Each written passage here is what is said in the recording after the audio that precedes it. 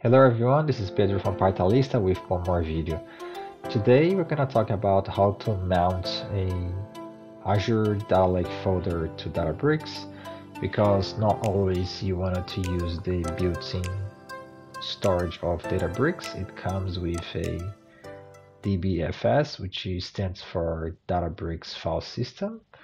So what often you'd have your data lake either in Azure, AWS, or Google Clouds, and you wanted to just point to that lake and then do all your data processing in Databricks, and that's probably the most common scenario.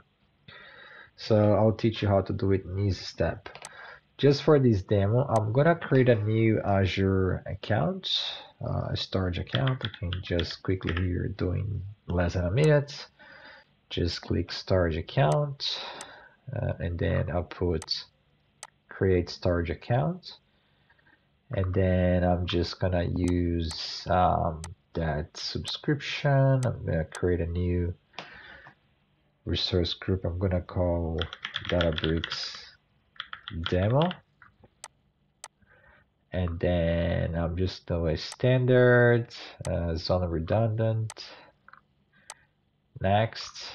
Because I'm gonna create some folders, I'm gonna enable hierarchical namespace, and then access from everywhere,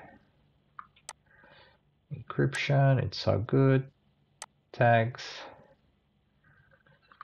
validation failed, what's happening?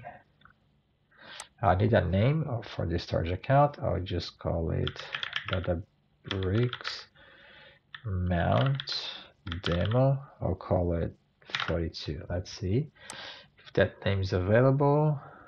Looks like it is available.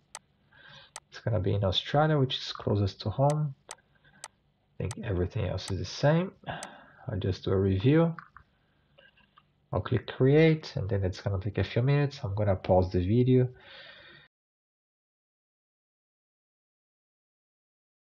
Okay, it looks like the storage account is created.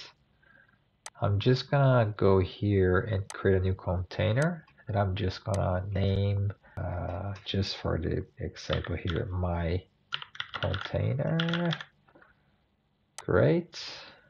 Yeah, it's here. And then what you do is you open a notebook in Databricks, and here's the sample code where you have to do it. So what you need to put here is the container name that you've just created. Just copy and paste. Yeah. Your Azure Blob Storage name, which is that name here. Yeah. So the mount point name is how we're gonna call you in your Databricks file system path. So in my case, I'm just saving my mount into mnt/my mount. If you see here on my, it's on this path, and then everything inside this folder usually is where I put my mounts on my data lake. I already have 3 here. I'm just creating a 4th here. So, and then it comes with that symbol, which it looks like a S3 bucket, but it can be from any cloud provider. So that's gonna pop up one here, but the name that's gonna pop up here is not the name of the folder here. It's the name that you give here. In my case, my mount. So the only thing left to do is the secret key. You just go to your storage account, access keys, just grab one of those keys here, can be 1 or 2, and then you Control V, you have your key here.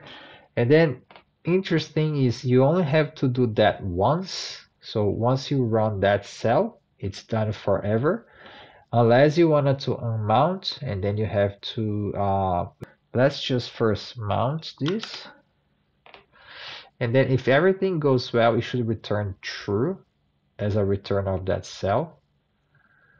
Obviously, you need to attach your notebook to a cluster that I already have running here.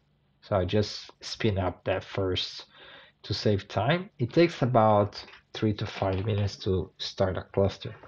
All right, it worked, so it returned true. So if I go to the Explorer here and then refresh that, we should have a mount here called My Mount. Okay, it hasn't come up with the bucket yet, but later will become that bucket.